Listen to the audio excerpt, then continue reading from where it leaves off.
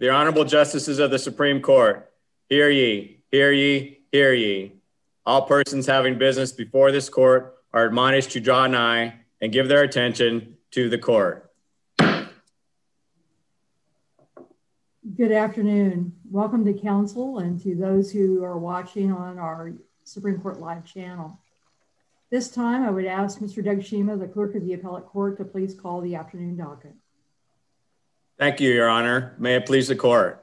The 1:30 p.m. docket for Monday, March 29th, 2021 consists of one case. Appeal number 114919, State of Kansas versus Frazier, Glenn Cross Jr., Johnson County briefs both sides. The appellant has reserved 5 minutes rebuttal time. Your Honor, we're ready to proceed. Thank you, Mr. Shima. I might explain to those who might be in our audience that this afternoon's argument is a continuation of arguments in this appeal. We heard other arguments this morning. So we do have new counsel to argue the issue before us now, and we welcome them. So at this point, I would ask those counsel to please state their appearances. Thank you, Your Honor. May it please the court, Meryl Carver-Almond, Capital Appellate Defender, on behalf of Mr. Cross. Good afternoon, and may it please the court, Brant Lau, Solicitor General of Kansas, arguing for the state of Kansas as appellee. Thank you, counsel. Ms. Carver-Almond, you may begin your argument. Thank you, Chief. May it please the court. This argument today has been billed as an argument about whether the Kansas death penalty is unconstitutional under Section 1 of our Kansas Bill of Rights, the provision that protects our right to life. But this isn't really an argument about whether the death penalty in Kansas should be banned for all time. What this is really about today is what the state has to show before it can take away a Kansas citizen's clearly enumerated fundamental right to life. Now, in Hodes, this court set out a framework for how we consider violations of fundamental rights. And all we are asking today is that this court follow Hodes. The state, on the other hand, is arguing that there is an exception in the right to life when it seeks to impose the death penalty. Based on the text of our Constitution, based on the history of our state, and based on substantive due process, the state's argument is wrong. Of course, we start with the text. And the most important thing that I want this court to hear me say today is something that this court actually said in the Hodes case, and that is that Section 1 of our Kansas Constitution is not the 14th Amendment due process clause. Our rights in Kansas are broader, and namely that there is no language in our Constitution that allows the taking of life by due process of law. Now, I'm going to get to liberty in just a minute. I want to address that separately. Chapman was discussing the Fifth Amendment due process clause, which is, of course, identical to the 14th Amendment due process clause. And Chapman and also Meacham versus Spano, which is a case that's cited in that portion of Chapman that talks about it, they talk about how it is the due process clause that authorizes the constitutional deprivation of fundamental rights once someone has been convicted of a crime. So really, because we don't have that language, any case that relies on that 14th Amendment or Fifth Amendment due process clause language is really irrelevant to Section 1. We don't have that due process language in our Constitution. Now, I said I'd address liberty separately in a minute, so I want to get to that in the context of Section 6. Section 6 says, there shall be no slavery in this state and no involuntary servitude except for punishment of a crime whereof the party shall have been duly convicted. And there is, I think, about 150 pages of law review articles and case citations in our brief. And it's much more than we could possibly get into today. But our position is that based on that, under looking at it historically, looking at it through the lens of Lockean theory, slavery was the deprivation of all fundamental rights. It was a social or civil death. Involuntary servitude is something less than that. And the founders would have understood involuntary servitude as penal labor, as being sent to the penitentiary. So to the extent that this court wants to distinguish between life and liberty, and I can understand certainly why you would, there is a textual basis. We have a due process clause as to liberty, not life. The other thing that I certainly want to address in the textual portion of my argument is obviously we have to deal with Section 9 somehow. Section 9, of course, mentions capital punishment, but just because it mentions capital punishment doesn't mean that the death penalty is constitutional in all circumstances. And the Washington Supreme Court recognized that in Gregory, and the Connecticut Supreme Court recognized it in Peeler. And there, the Connecticut Supreme Court said, one could grant the argument that the death penalty is not categorically impermissible while maintaining that the conditions for its constitutional use are not currently satisfied and may never be. And this is really the fundamental difference between what we're arguing today and what the attorneys argued in Kleypas 1. In Kleypas 1, they were saying that the death penalty was categorically impermissible. Doesn't matter how you write the statute, doesn't matter what compelling interest the state can show. We just can't have a death penalty in Kansas because inalienable means inalienable. After Hodes, we know, because this court has told us, that those Section 1 rights actually can be violated. They are not inalienable in the colloquial sense, but the state just has to meet certain conditions first. And I don't want to try to be coy or hide the ball here. It will be very hard for the state to meet those conditions. Can I stop you there? Because I think we need to talk about the framework of how, as you say, Hodes, I think we often say Hodes. So if we say that, we're referring to the same case, just so people understand. That case was looking at something in a very different framework. And that was whether or not the state could infringe upon a constitutional right to make something a crime. Here, that is not the question before us. The question is, once you have violated and committed a crime, what are the natural rights that attach at that point? And that those are two different questions. Would you agree? I actually disagree with that, Your Honor. Under the text of our Constitution, again, we have a due process clause for liberty. We don't have one for life. So there isn't a textual distinction there for that in our Constitution. I think there is. And I think that textual, perhaps, I mean, arguably at least, that textual difference is in Section 1 itself when it refers to natural rights, which I believe is, or at least as we said in Hodes, we referred back to a Lockean and other natural rights philosophers. And those, and a natural rights philosophy recognizes the concept that through your actions, you can forfeit that right by committing a crime. And in fact, Locke speaks of the power to kill a murderer if that happens. So does the natural right language itself make that distinction of the concept of forfeiture that wasn't at play in Hodes? Well, two things to that, Justice Lukert. And first, I want to take on this idea of the Lockean defense of a death penalty, because the state cites an article in their brief that is titled just that, right? And there is one sentence that they have pulled out that says, essentially, Locke would have been okay with the death penalty. But if you read that whole article, and it quotes extensively from Locke's second treatise, first of all, that article itself posits itself as a defense of the idea that the death penalty is theoretically morally permissible. So we're talking about, there's a big difference between the death penalty in theory and the death penalty in practice. Second, it quotes Locke as justifying the death penalty in terms of self-defense, in terms of deterrence, in terms of incapacitation, and also requiring that the state submit to tight controls and show that the death penalty is for the public good. There may be circumstances in which the state can meet those showings. Those are arguably the showings that we are saying they should make. Second, to your question, even if we assume that there is some kind of forfeiture when someone commits a crime, then the question becomes kind of how much forfeiture. Even at the founding, it wasn't a life for a life. We had second-degree murder, which was the only difference between second-degree murder and first-degree murder at the founding was actually premeditation. There was malice in both murders. So just because some sort of forfeiture is required doesn't necessarily mean that the death penalty is permissible under that Lockean natural rights guarantee. And kind of while we're on that subject, I think that's a nice segue into a portion of our Kansas history that I didn't really even fully understand until I started looking at this issue. And that is looking at the death penalty in terms of our need to keep folks safe.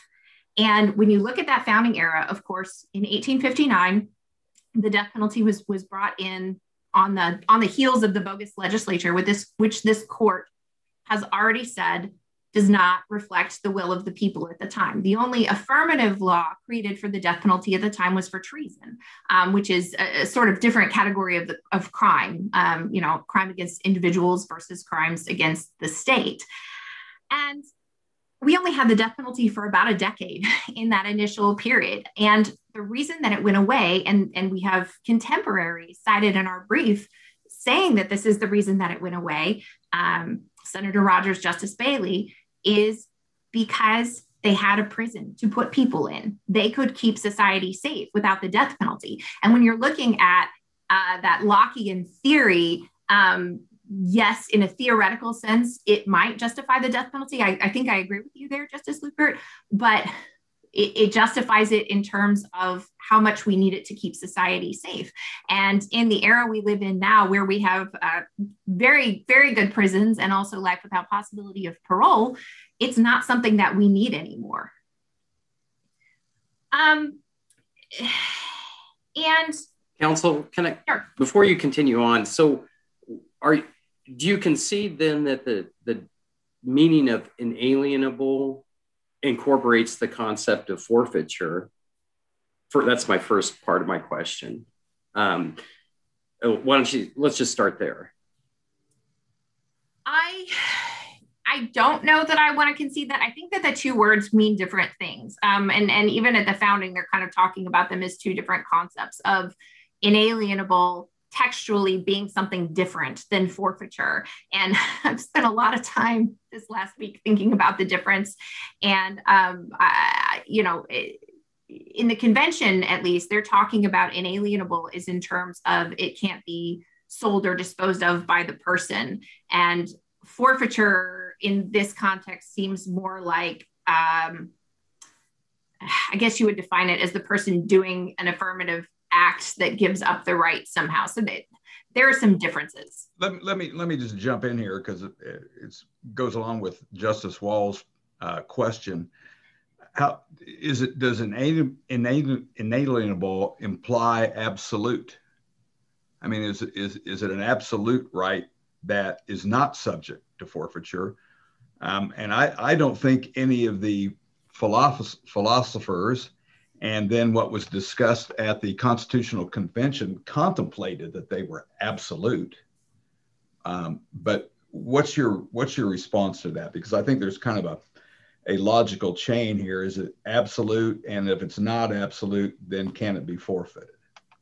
Well, I think that in Clapus 1 and in Hodes, this court acknowledged that right is not absolute. And then, as you say, the question becomes, when do we forfeit it? But also, there's no language specifically saying when we forfeit it. If, for example, as there is in Section 6 that says you can forfeit your freedom by due process of law. So there's no, it's capable of being forfeited, and that's kind of where the constitutional interpretation here comes in.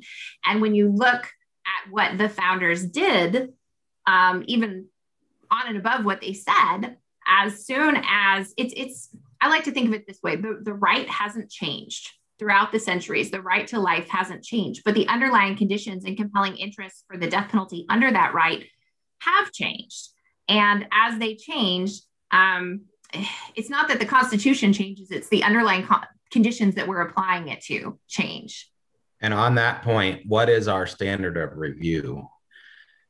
If we were to agree with you that there is a right that is being infringed on, what standard of review do we apply to the infringement? Well, we're arguing that at that point it's strict scrutiny, and the state has to meet its burden to show a compelling state interest and that the death penalty is narrowly tailored to further that interest. And that would dovetail with your suggestion that under a strict scrutiny review, the outcome can actually change over time because of changing circumstances? I think it can. I think that the compelling interest could change. And for example, I mean, there are ways to narrowly tailor a death penalty law more than we do, right? Depending on, and part of the problem here is that we are kind of shadowboxing because the state hasn't argued strict scrutiny at all. They haven't put forth anything. And so we don't know in more than a very general way what their compelling interests are, all of that. And so it's hard for me to say you could narrowly tailor the law this way and it might pass muster. But for example, if you were worried about folks who are already in prison serving life without possibility of parole, then killing someone else, maybe you could narrowly tailor the death penalty to that. There are ways that the state could possibly meet strict scrutiny. And of course, this court would have to evaluate it on a case-by-case basis. But what we're saying is this probably isn't it. And sorry, one last question, Justice Rosen. I just trying to clarify the actual arguments. If this court were to conclude that an individual in Mr. Cross's situation has no Section 1 rights whatsoever, then would you agree with me that there's not really any standard, that ends the case on this question at least? Like, we don't have to proceed to what standard of review because there's not even a right being protected. Well, our position is, Justice Stegall, and as you said in your dissent in Hodes, the government is still, can't act in arbitrary and unreasonable ways. How we kind of see this going from here is, it's obviously up to this court to decide if we're in fundamental rights land or we're not in fundamental rights land. If we are not in fundamental rights land, then we've argued that rational basis review still applies, and we think we can meet that, and we've asked for a remand for the opportunity to do that. If we are in fundamental rights, go ahead, Justice Stegall, sorry. No, I appreciate the way you're articulating that. I'm just asking you, there is a third possibility, right, which is no right. No right is being protected at all. And I understand you totally disagree with that, but just analytically, if there's no right, then we don't have to get to a standard of review. I guess that's what I'm asking.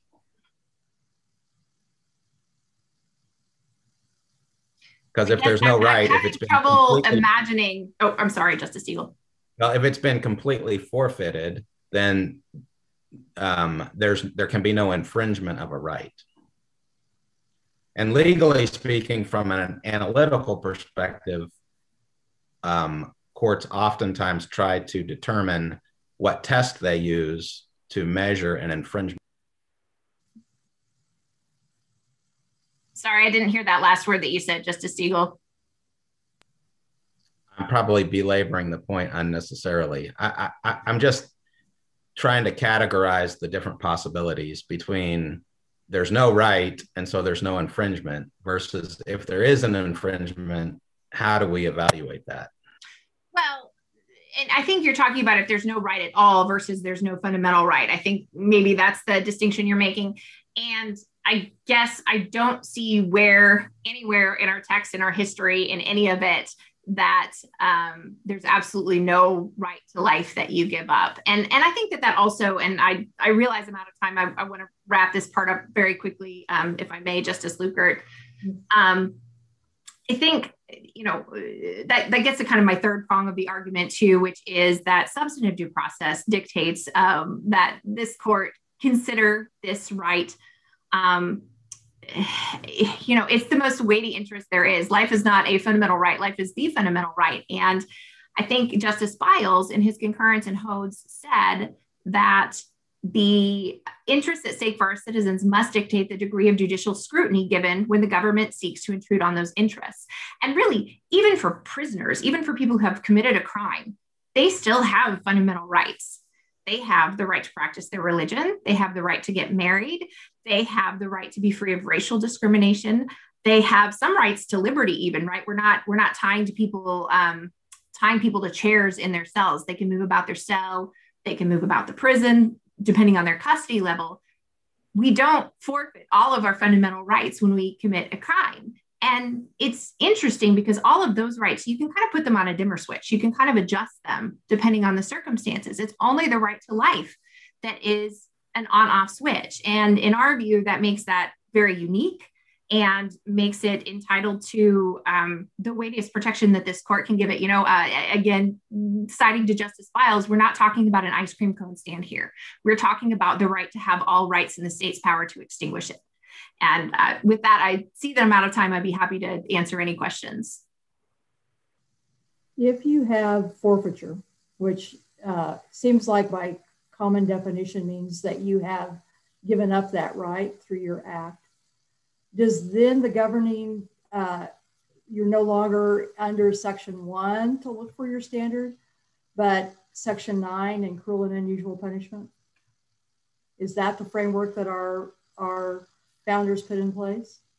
Well, they sort of work together, right? And I think that they recognize that in Furman, that, there's kind of, I think of it, Furman is more of a substantive due process decision, and Gregg is more of a procedural due process decision. Given the parameters of your question, Justice Lukert, yes, I disagree with the parameters of your question, obviously. You disagree with that you can forfeit a fundamental right, or the fundamental right to life. Is that what you disagree with? Yes, and that is because, first of all, there's nothing in the text that says that. And second, I think that there are very open questions. Again, really, even most of the people in this state that commit capital murder are serving life without possibility of parole sentences. Let's be honest, some of the people that have been sentenced to death sentences, such as Mr. Cross, who is 80 years old, are serving life without possibility of parole sentences. So it seems to me to be reading a lot, even assuming forfeiture, it seems to me to be reading a lot into that this life for life idea, because that's not even what we do. That's not what we've ever done. But if in the term inalienable incorporates the concept of forfeiture, arguably that could serve as a textual basis under Section 1, correct? I don't understand. I think those are different words. If the meaning of the term inalienable is something different than absolute and is a concept that is defined to include forfeiture, I guess. I think that still, again, even assuming forfeiture is possible, which obviously I disagree with, you get to the idea of how much forfeiture of your rights. And I feel like I'm looping back around. I'm chasing my tail here, but there is still a question of, do you give up your whole right to life? Some people would say life without possibility of parole. It's obviously a lesser punishment than the death penalty, but that is giving up your life. So is that the kind of forfeiture we're talking about? Are we talking about giving up a portion of your life? There are different levels of forfeiture, even assuming forfeiture is incorporated somehow into the text of Section 1.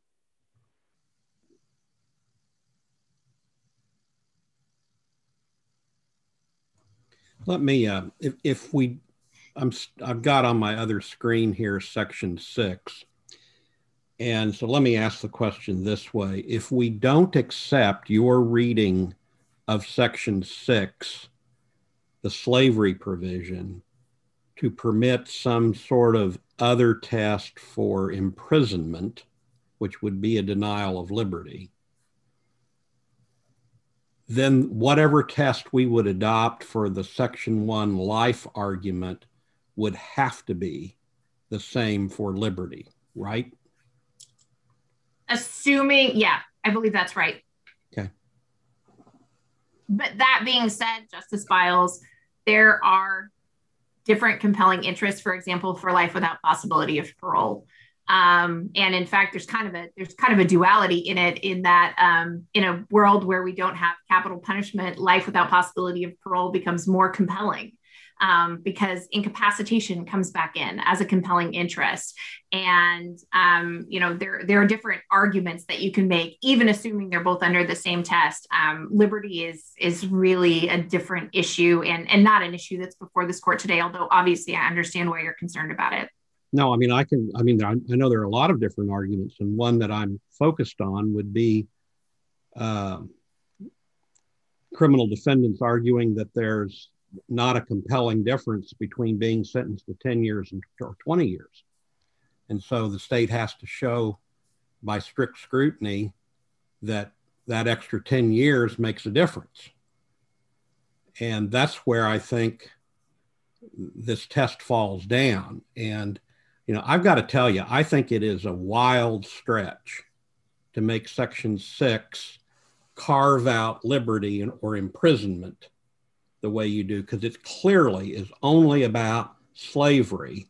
And we know from the Wyandotte Convention that was only about trying to make sure that a slavery prohibition couldn't be used in the prisons for criminal punishment.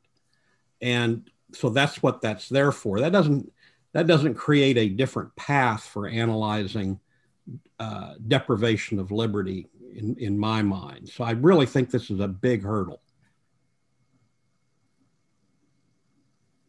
And if you can talk me down from that, that's fine.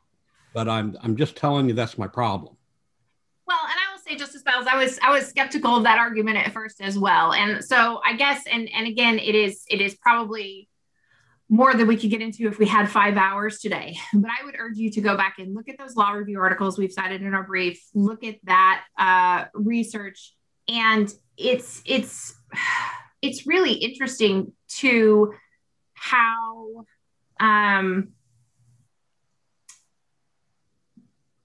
it's hard. And I agree with you to some extent, because very few states even have that same provision that we have. There are only 4 other states that have that same provision.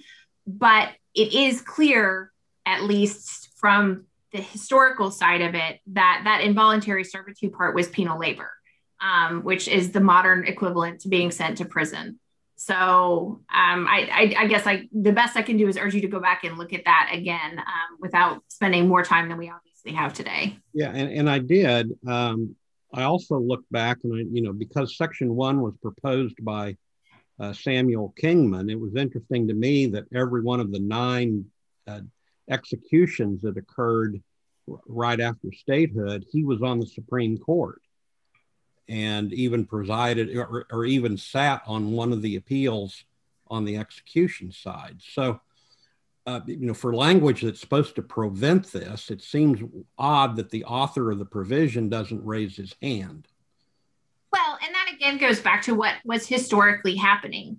Honestly, Justice Biles, I am, obviously a pretty fierce death penalty abolitionist, and I would have trouble sitting here today arguing before you in a world where there is no place to put people who commit horrible crimes, that we don't need to have some way to just incapacitate them. And in that early period, in that first decade, again, remember, there was no penitentiary during that period. What else were they supposed to do with those folks? And then again, you have, Justice Bailey, also a justice on this court, also in the legislature as well. As soon as that penitentiary was built, the Maine law was passed and we were done with capital punishment for the entire founding era. And that was a legislative policy decision, not a judicial act, correct? That was a legislative policy decision, yes. And, of course, the legislature makes a lot of policy decisions. And when those policy decisions go outside of the bounds of the Constitution, then it's this court's job to rule on them, as this court has done recently.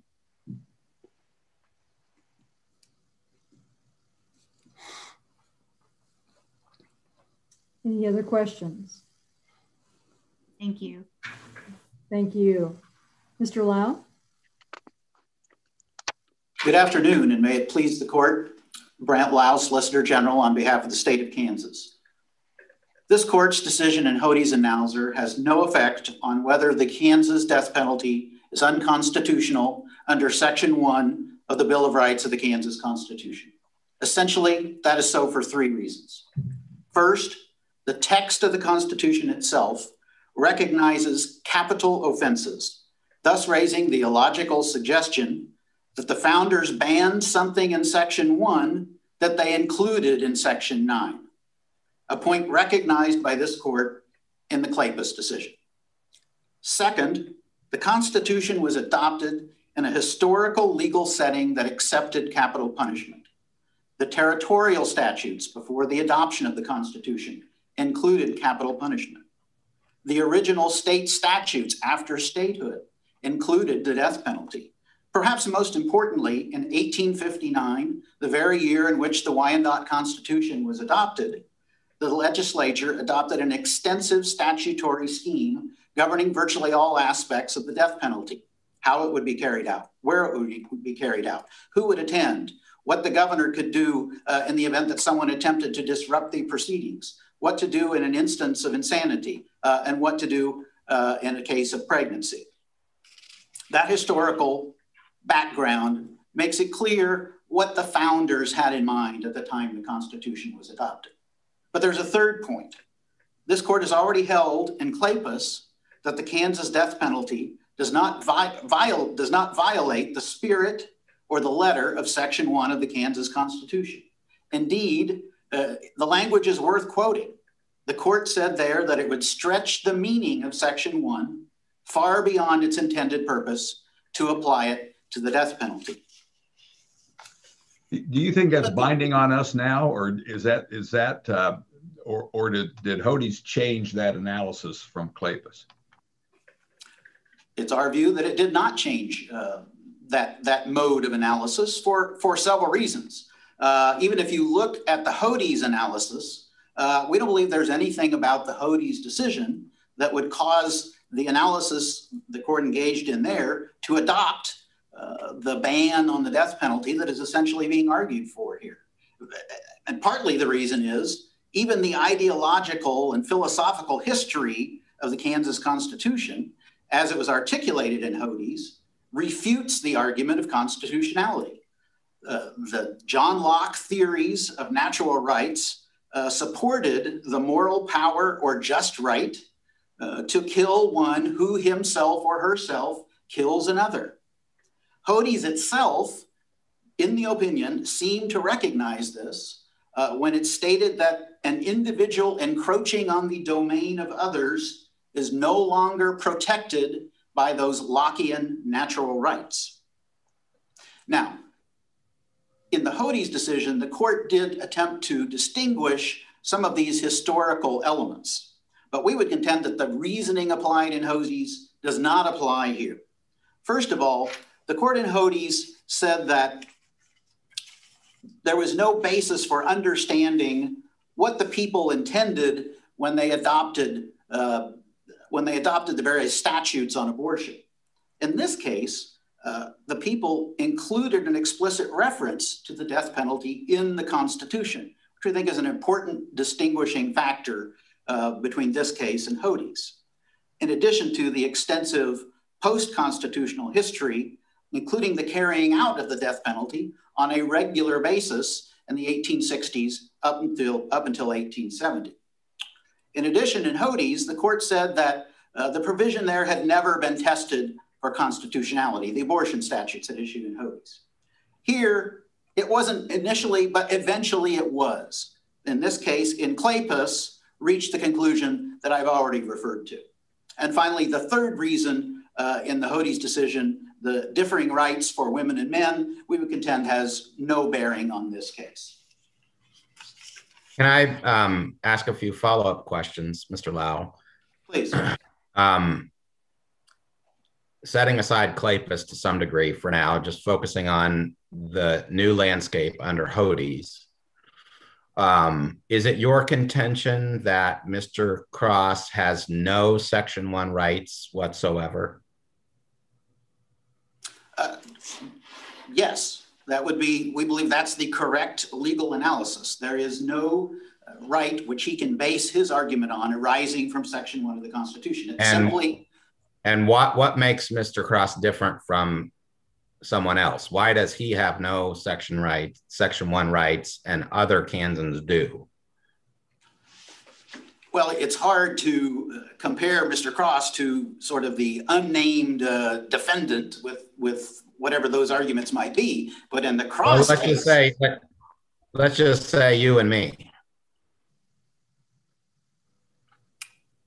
Well, in other words, if your argument is, which you just said it is, that Mr. Cross has no Section 1 rights, presumably you would agree that other Kansans do have Section 1 rights. I'm just trying to understand obviously one analytical path to that is to say he forfeited those rights. Is that the state's position? Well, we think there are several distinctions. One of the distinctions is the textual distinction. Yes, and to directly respond to your question, yes, the other distinction is rooted in kind of the natural rights ideology and philosophy that you forfeit your right when indeed you take the life of another and you commit a crime. This is not a challenge to the crime itself, but a challenge to the punishment. And under that Lockean natural rights convention, you have gone outside of the private domain and you've gone into the public domain. You've done something that subjects you to the judgment of the larger society. And in this case, that's the commission of a crime. In this case, the commission of a very serious crime, the taking of another life, which makes this case different in our view. And so to answer directly, yes, the concept of forfeiture would support that.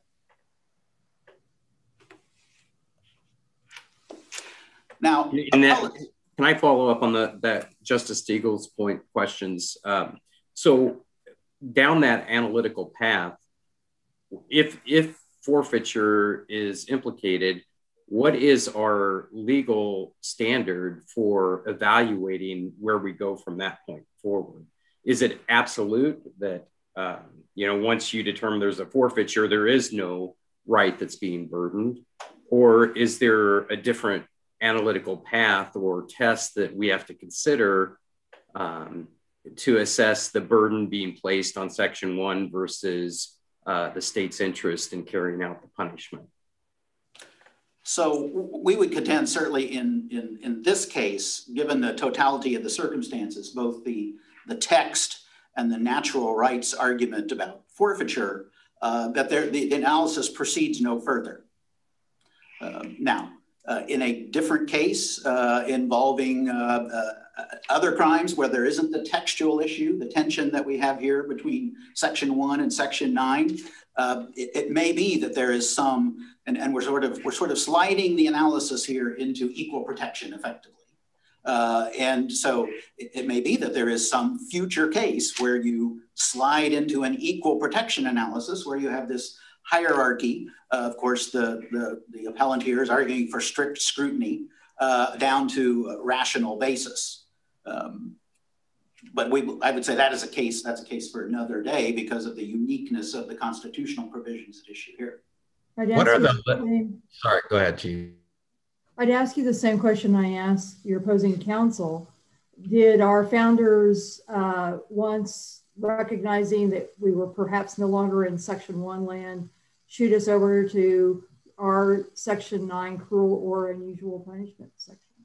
Is that where we go from there in terms of what rights are left to that person who is punished for a crime? I think that's a reasonable argument, a position to take. Certainly, Section 9 was dealt with by this court in Kleypas and found no violation, essentially adhering to U.S. Supreme Court precedent. But certainly that's a different argument than we're making here, but would be an argument that the death penalty opponents have already tried and I suppose could attempt to try in the future.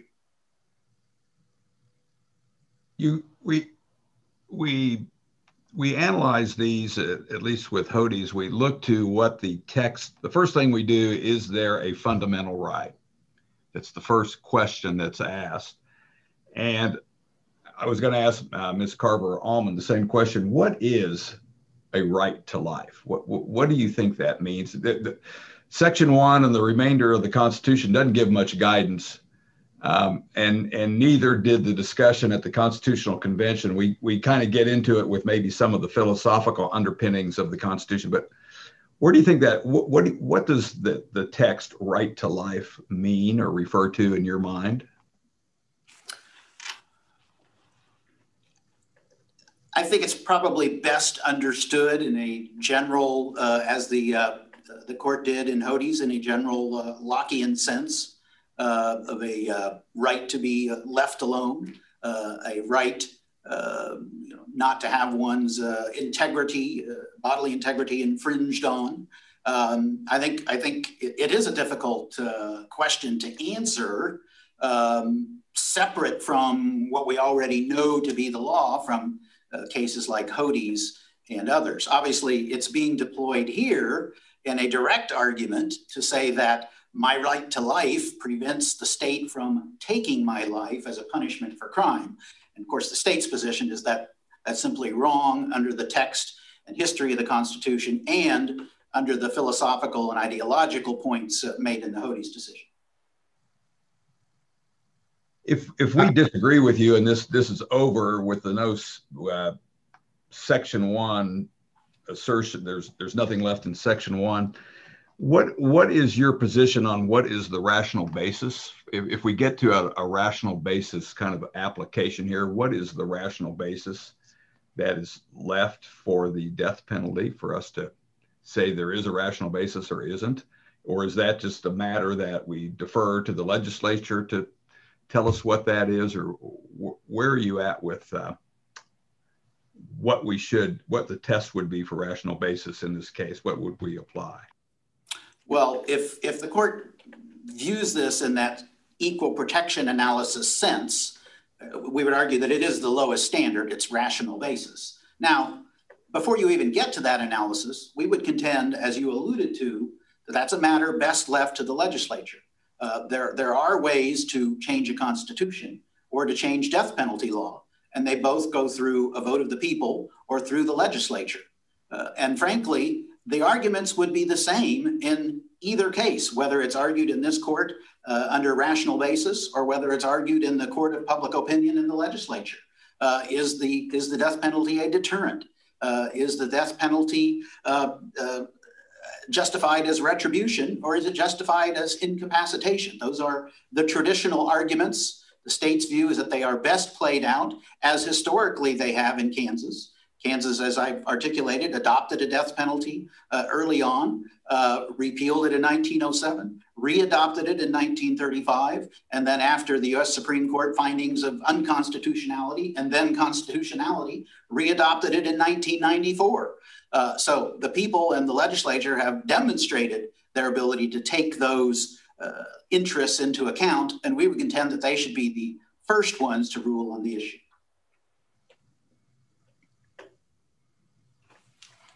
I'll jump in if Justice Rosen were you at the end of your line of questions? Thank you, Justice Beagle. I am, yeah. So, Mr. Lau, you talked about rational basis review. Under the Hodes decision, the argument for strict scrutiny makes sense to me, as does the argument that there simply is no right being infringed. But what doesn't make sense to me is rational basis review. How in the world with Hodes do we ever get to rational basis? I mean, either it's a fundamental right under which we apply strict scrutiny, or there's no right at all. I don't understand the in-between position. I actually agree. There shouldn't be an in-between position. I mean, the state supports the first position that there is no right. Right, but you made sorry to talk over you. You made the argument rational basis should apply, and I don't understand that. Well, so my point was, if we get to that stage in the analysis, which the state doesn't think that we should, we think rational basis is the preferred approach over strict scrutiny. And the distinction... It's preferred because it helps you obtain the result you want. But I think I just heard you say you agreed with me that as a matter of legal coherence, it doesn't make much sense. I think that's fair.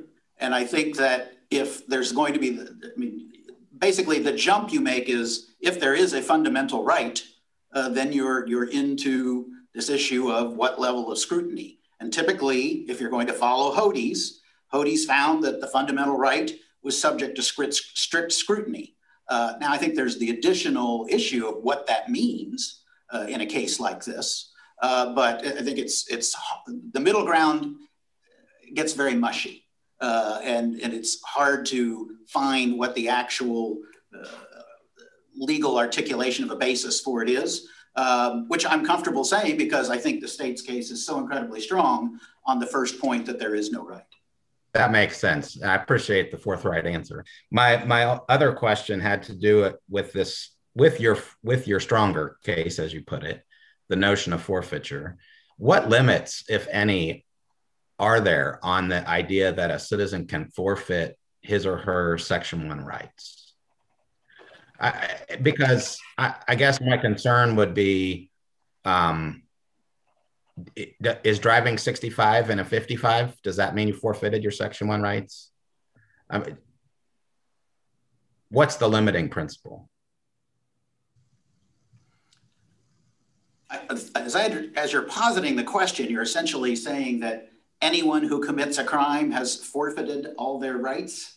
I'm just asking for a limiting principle. I mean, I understand you can look at the extreme and say, you can make the argument, and you have, that an individual like Mr. Cross, who has committed heinous crimes and been found guilty and sentenced to death by a jury, has forfeited those rights. But looking down the road, what are the limits on the concept of forfeiture? Well, I would say the limiting principle to the forfeiture concept is built into the system.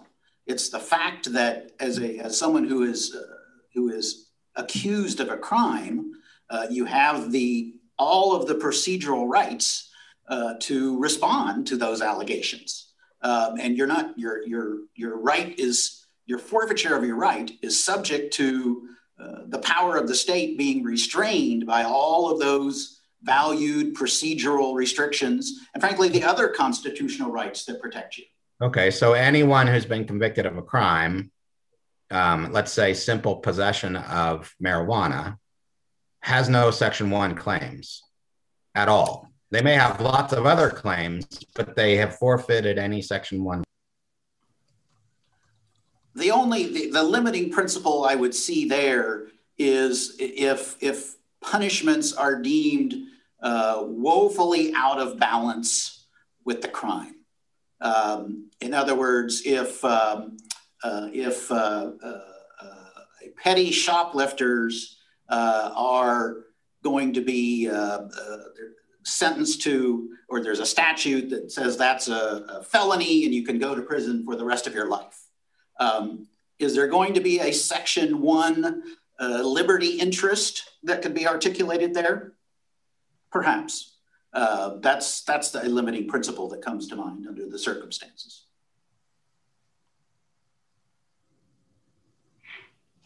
So the scope of forfeiture is in part defined by the legislature, for example, through their definition of capital murder. But beyond that, the constitutional limits on forfeiture would be like our Section 9, any due process guarantees, et cetera. Is that your argument? I just wanted to make sure I understood it correctly. I think that's fair to say, yes.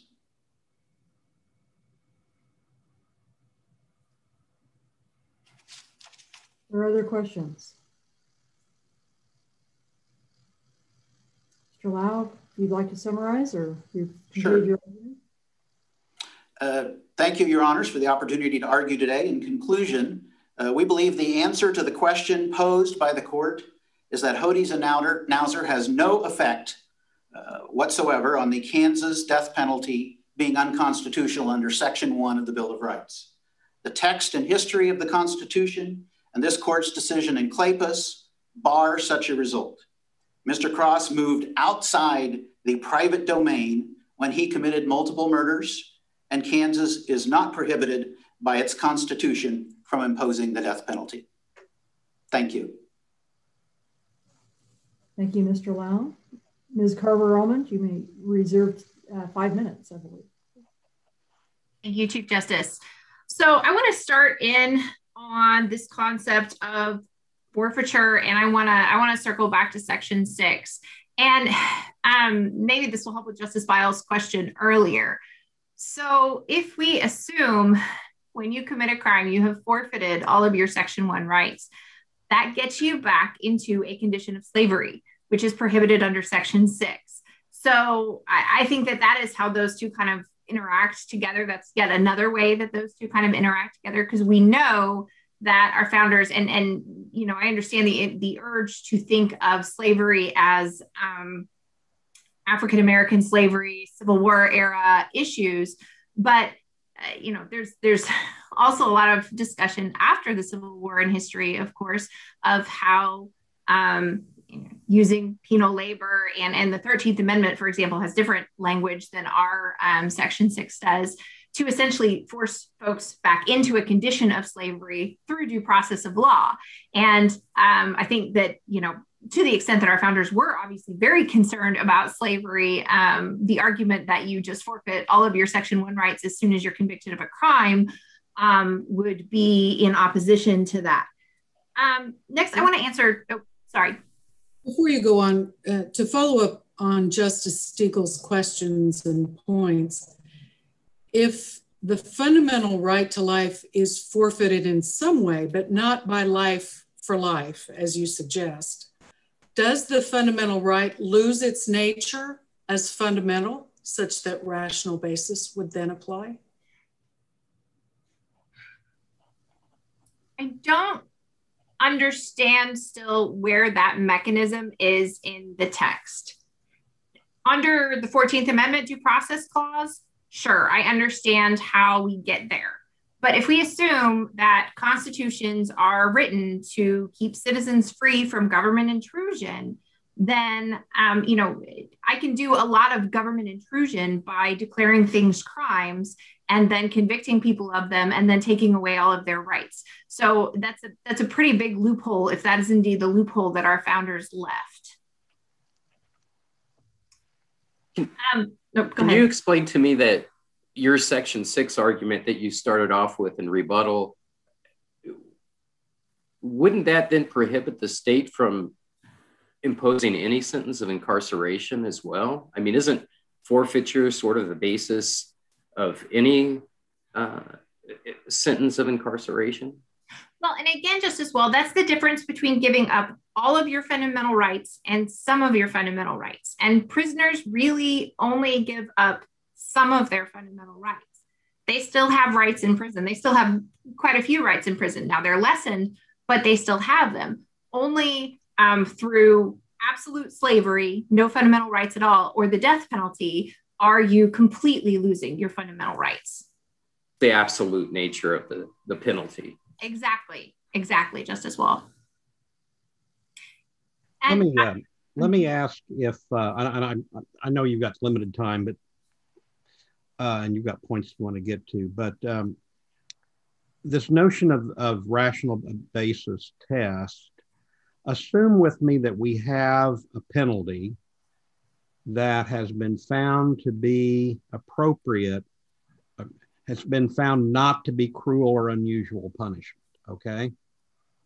Wouldn't that necessarily mean it would pass a rational basis test? Well, I think that, there are certainly some different arguments that we can make under the Kansas Constitution that have not been made thus far to that end. And a lot of that is laid out in our brief. And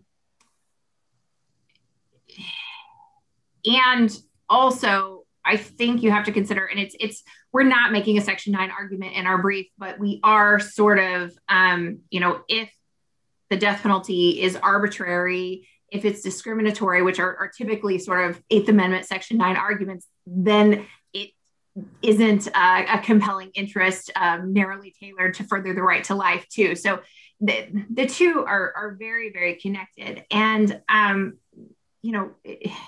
we're in such new Kansas constitutional territory. And that's one of the things that I heard Mr. Lau talk about, how, no one has really challenged this up to Kleypas, and Kleypas, obviously they didn't do it quite the right way, but nobody knew what Section 1 meant until about 18 months ago. I think that the 200 pages of the Hodes decision probably outweighs everything that's been said about Section 1 before or since. And so it gets very hard to build those challenges. And the Section 9 challenges, again, we're not making that argument today, but it's a different understanding now that this court has explained what Section 1 rights look like, and that they are actually indeed judicially enforceable. I wanted to address Justice Rosen's question about what a right to life is. And the thing that I heard my opposing counsel say in response to that question, those are all liberty interests. Like, life and liberty have to mean something different. They're two separate words. And so I think, the right to be free from interference, the right to go about your business, those are really liberty interests. The life interest, as we're arguing it today, is the right to be breathing. I would define it that way. It has to mean something different than liberty does. I don't think there could be any overlap in those concepts, because I kind of see an overlap, but you don't. You think there's a distinct, it is actually the physical being, the right to breathe, doesn't go much beyond that. There could be some overlap, but there still have to be differences. It can be if you're making a Venn diagram, it's like this, but it can't be like this. So I was thinking of a Venn diagram, exactly. Okay. Yeah. And very lastly, I see that I am out of time. I wanted to make the point that we are not arguing what the attorneys did in Kleypas did. And I think this is where I started, and this is where I want to end. We are not. Before you end, I know you want to end on something, but it brings up another area. That what about the right to defend oneself? I attack someone and with a knife, or sorry, Justice Biles and Justice Stegall, but with a knife, and that person defends him or herself with a like instrument or shoots me. By my attacking that person with a knife, have I what is there any, or the person that defends themselves? What about those consequences when you're defending yourself, and what are the implications of Section 1 under your position for each individual, for the combatant and the one defending themselves? Sure, and that goes to the death penalty as a form of self-defense. And in a theoretical world where we convicted someone and knew that they were guilty, didn't have all of the innocence problems that we've talked about in some of the briefing, and we took them out and we executed them the next day, that might be self-defense. But I have argued cases in front of this court before where the classic situation is two people get in a fist fight and one person walks away and 5 minutes later comes back with a gun and kills that person. And that is not self-defense. That is premeditated first-degree murder. And that is what we do with our death penalty. We are not, by the time 20 or 30, or we don't even know how many years at this point have passed, the need for self-defense is so much diminished as to be non-existent.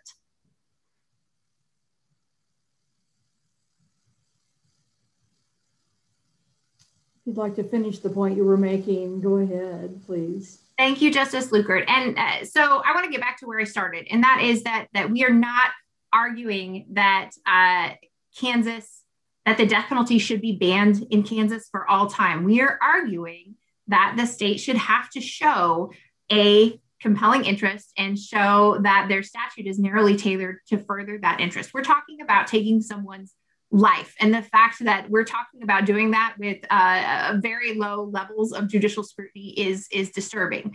And based on the text of the Constitution, based on the history as we've talked about today, and also based on substantive due process, this court should follow Hodes here. And if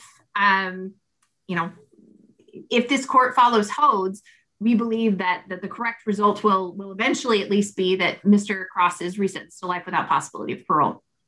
Thank you.